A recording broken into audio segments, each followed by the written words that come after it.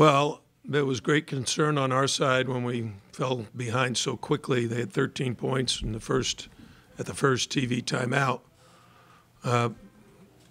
But we played much better. I think we only gave up 10 in the last 16 minutes of the first half. And then we continued to play good defense. At least I hope it was good defense. I know they missed some wide open shots, but I think overall we defended and we rebounded. I think this is the first game we've won the rebound battle in a very long time, 39-33. And I said before the game we needed 5 guys in double figures, and we had 4 in double figures and another with 9. So that's kind of what I was hoping for, that kind of performance. Questions? You talked about what DJ had his first, I think it was his first Double-double. Double-double, yeah. His career. Well, I think he would tell you at Virginia he didn't seem to be himself. And I had a long talk with him on Monday, and I could tell yesterday that he was in a much better place mentally and emotionally, probably more emotionally. And he was very ready to play tonight, and you can tell that when a guy chases down rebounds. Now, most guys think the big guys have to do the rebounding, but if you look tonight, Buka had 7, but DJ had 10 and Amp had 12. So that's really a good team effort at the defensive end. And Sam Wardenberg chipped in with 5, Chris with 3. So, that's what teamwork is. More guys contributing in many different facets of the game.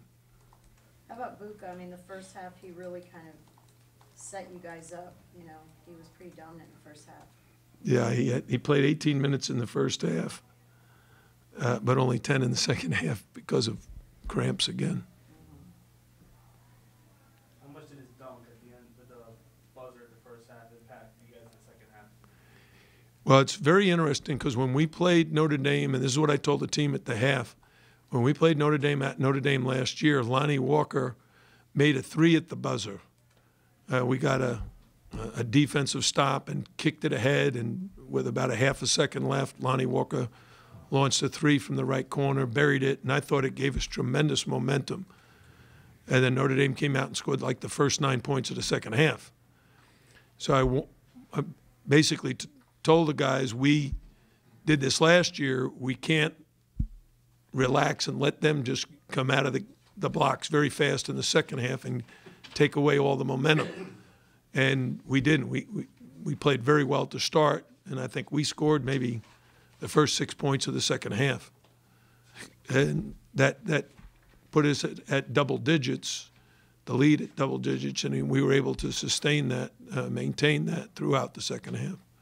That's the first time you've seen a buzzer being dunked, whether it's the first half or the end of the game. That's something that almost never happens, right? Is the timing of it all?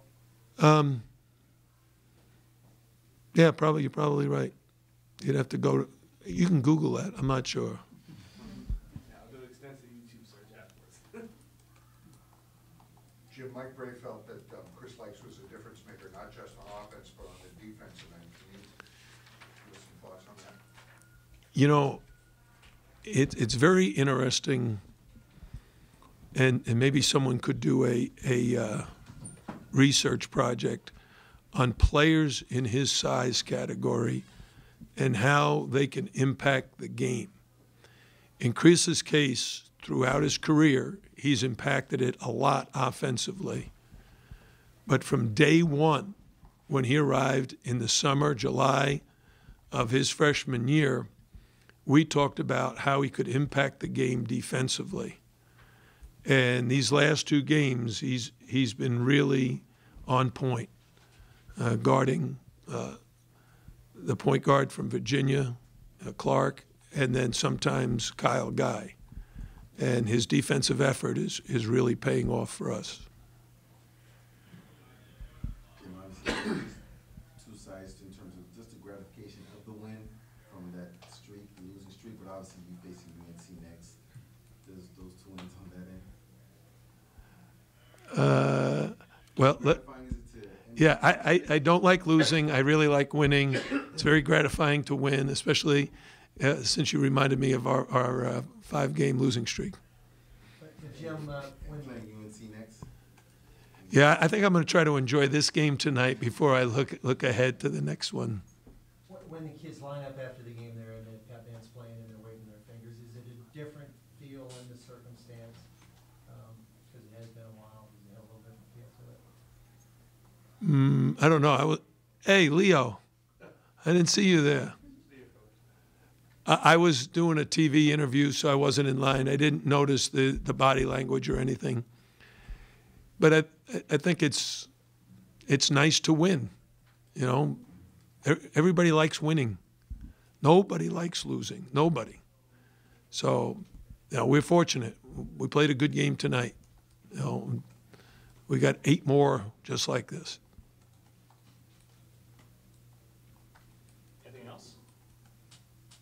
How about Bruce starting for the Pistons? Yeah, killing them. Unbelievable. All right, everyone. Thank you. Thank